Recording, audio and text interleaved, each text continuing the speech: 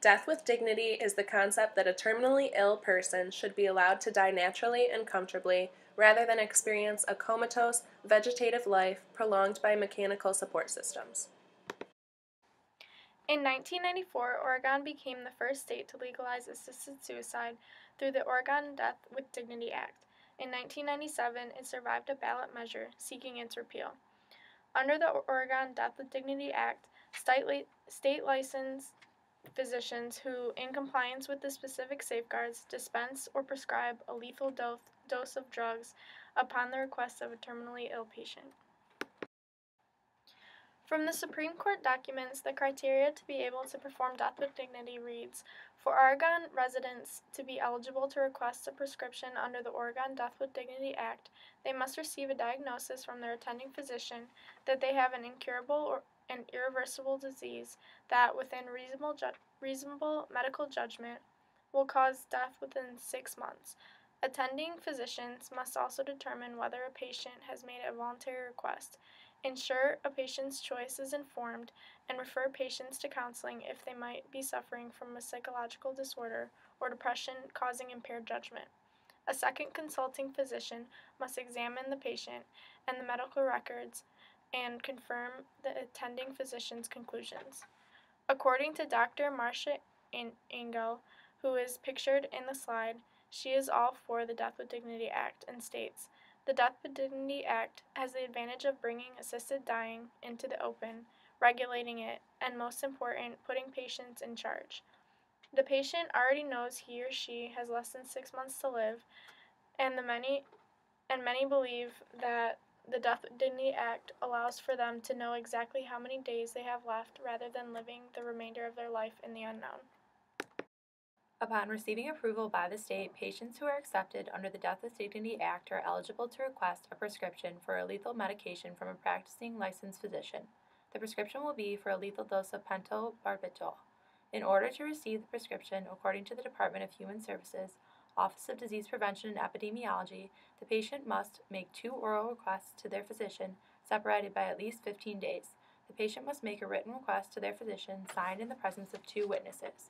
The prescribing physician and consulting physician must confirm the prognosis and diagnosis. The prescribing physician must inform the patient of feasible alternatives such as hospice care and pain control. This criteria allows the physician, patient, and patient's family to be reassured that this choice is an honest, well-thought-through decision. Pentobarbital is a barbiturate that, when taken in a lethal dose, will cause a patient to slip into a coma and eventually die. According to the 4th Annual Report on the Death with Dignity Act of Oregon in 2001, 1/2 of patients become unconscious within 3 minutes and died within 25 minutes. In addition, the graph on this slide represents the number of people who have used Oregon's Death with Dignity Act annually from 1998 to 2010. As you can see, the numbers have fluctuated but reached a peak in 2010 as the Act became more well known. When the time comes and the patient has decided to take the medication that will end their life, there are numerous steps that need to be taken. First, the patient will call upon a representative from Compassion and Choices, a Death with Dignity supporting organization, or their physician, and call them to be present at their death. Then the patient will have someone open up all the capsules and pour their contents into a small glass with 8 ounces of water. When the time comes to drink the medication, the patient will be asked a series of 2 questions by the representative or physician. First, the representative will tell them that they have the right to change their mind, and second, they will ask the patient, what will this medication do to you? The patient is asked these last 2 questions in order to solidify their decision and to show them that they are still in complete control. Upon answering these questions firmly and accurately, the patient will drink the medication within 60 to 90 seconds, lay down, and slowly fall into a comatose state, and not long after they will die. Now we are going to show a video of a patient completing the Death with Dignity Act, so if you feel that you may not be able to handle this, please exit the room now. After you start going into coma. And does anyone have questions? Okay. About how this will happen? Roger will take the medication. He has to drink within 60 to 90 seconds. He drinks the medication, and that will put him in a coma within a matter of minutes. And after that, we wait for me to die. Yeah, and we can never predict how long that'll take. Now, Roger, I talked to the other woman in there and said this stuff tastes pretty nasty, and you could have some juice or something in there and said to Well, let's see if I can handle it. Would you like something ready? Yeah, that juice? We have cream soda. Oh, you do? Okay. Yeah. I talked Do to you want to get that ready in case Roger Yeah. wants it? There's Well, orange just candy. bring the goddamn glass. Roger, wait a minute. Before you take it, I'm going to ask you this 2 questions again. Sure. And I'm serious, you have the right to change your mind. My mind's not changing. All right. And what will this medication do? It will kill me and make me happy. Grandma, do you not want to be in here? We can hand you the medication now, and we ask you to drink it in 60 to 90 seconds. All right? You don't have to gulp it, just take it slowly. Okay? It tastes pretty bad, but you have here a soft drink to chase it down with afterwards, but you cannot take this one too. Do you have any final words you'd like to say to your family? I thank you all for being here. We love you. We love you, Raj. We'll leave you alone. I thank the wisdom of the voters of the state of Oregon for allowing me the honor of doing myself in at my own volition to solve my own problems. So thank you all. We love you. Okay, I don't really want to watch this part. Do you want me to film? This. Well, here, just, it's kind of too late now. You don't have to gulp it, Roger, you can drink it slowly. You can. Can somebody wipe my chin? Sure. Tastes like wood. He's never been a drinker, so he wouldn't know What wood is? I wouldn't know what wood alcohol. Are you ready? Now, No. let the name Yeah. take care. Ah, it's coming. Ah, it's coming. For my head is hanging low. I hear the gentle voices calling. Old Black Joe. I thank you all, particularly the team that prepared the medicine. Tell the next person that it tastes woody, but it is not rejectable. It was easy, folks. It was easy. Bye, Rod.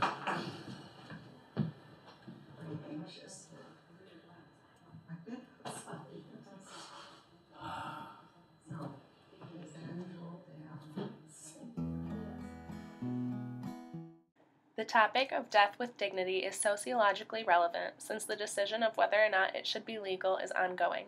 Since the U.S. Supreme Court ruled in 2006 that legality of physician-assisted suicide is up to the individual states, Oregon, Washington, and Montana legalized highly regulated forms of physician-assisted suicide, and states like Hawaii, Vermont, and Massachusetts have been pushing for its legalization as well.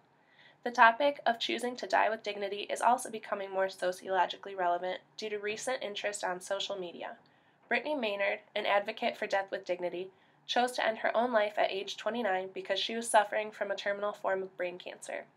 With one 6-minute video, Brittany Maynard started a global conversation about death with dignity, showing that more people in our society are becoming aware of the issues Brittany brought to attention through the use of social media. Society clearly cares about the topic of dying with dignity, which is proven by the fact that it is an ongoing ethical argument. Many people have rallied in support of Brittany's decision and shared their own experiences as examples in support of the legalization of physician-assisted suicide. As Brittany Maynard popularly stated, "I believe this choice is ethical, and what makes it ethical is it is a choice." The opposing opinion against legalization of death with dignity proves equally that society cares about the topic. The fight over whether terminally ill people can take their own lives has attracted religious heavyweights, with the Roman Catholic churches leading the fight against the practice. Our topic's relation to different races and social classes is a concern. For organizations like the Catholic Church, Right to Life groups, and the American Medical Association, physician-assisted suicide is like a slippery slope that may adversely affect the elderly and the impoverished. Research indicates that a certain demographic variables consistently and strongly predict support for or opposition to the practice. People who consider themselves religious women, African Americans, and the elderly are in general more likely to oppose physician-assisted suicide. Globally, the topic of making physician-assisted suicide legal is ongoing, just like it is here in the U.S. So far, it's legal in Luxembourg and the Netherlands, and legal under certain circumstances in Switzerland, similar to the criteria states in America are able to assist in suicide under. It remains illegal in countries like Canada, Australia, and Germany. Specifically, in the United Kingdom, deliberately assisting a suicide is illegal. Between 2003 and 2006, Lord Joffe made 4 attempts to introduce bills that would have legalized assisted suicide in England and Wales. All were rejected by the UK Parliament. A poll sponsored by Dignity in Dying found that 75% of the British public agreed with proposals of the bill, which would be debated in 2014. This shows that, like the US, the public are advocating for the legalization of physician-assisted suicide. The functionalist perspective, also called functionalism, is one of the major theoretical perspectives in psychology. It has its origins in the works of Emily Durkheim, who was especially interested in how social order is possible or how society remains relatively stable. Functionalism interprets each part of society in terms of how it contributes to the stability of the entire society. Society is more than the sum of its parts. Rather, each part of society is functional for the stability of the whole society. Using this perspective to theorize about the phenomenon of aging, many functionalists believe that society and the individual mutually sever many relationships during the aging process. According to the disengagement theory, this process is good for individuals because it allows them to refocus on end-of-life considerations and preparation for death. And it is also good for society because it enables the smooth transition of social roles from one generation to the next. The theory was formulated by Cumming and Henry in 1961 in the book Growing Old, and it was the first theory of aging that social scientists developed. The disengagement theory suggests that reduced interaction between elderly people and other members of society is unavoidable, mutual, and acceptable. It also suggests that remaining members of society are freed from having to see the painful side of aging, death, and dysfunction. When aging individuals disengage from society when the time is right, they are making room for the younger people to fill their roles. This process is desirable for both the young and the aging. The theory allows older individuals to prepare themselves for the end of their life, and it frees them from the expectations of their previous life. Some important points that we want you to take away from our research presentation are that death with dignity is a medical practice in which terminally ill and/or mentally competent adult requests and a doctor prescribes a life-ending medication the person self-administers when and if they choose. Death with dignity laws are voluntary, and a recent national polling puts public support for death with dignity at 70%. Together, it is our opinion, as a group, that by passing the Death with Dignity law in more states, it will give more people access to an open, accessible medical practice that gives every American the sense of peace that many terminally ill people seek.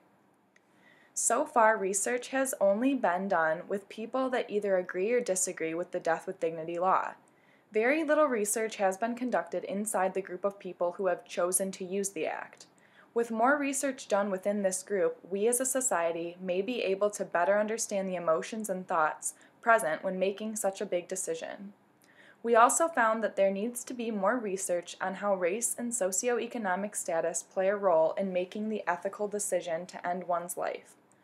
Though we were able to find a little research incorporating race and socioeconomic status, even more research would help people develop a better perspective. We want to leave you with the final statement that it is important that you consider all perspectives of an argument when dealing with something as important as someone's life. We do not know what it is like to be terminally ill, therefore it is important to consider all aspects of the argument before supporting or opposing the controversial law.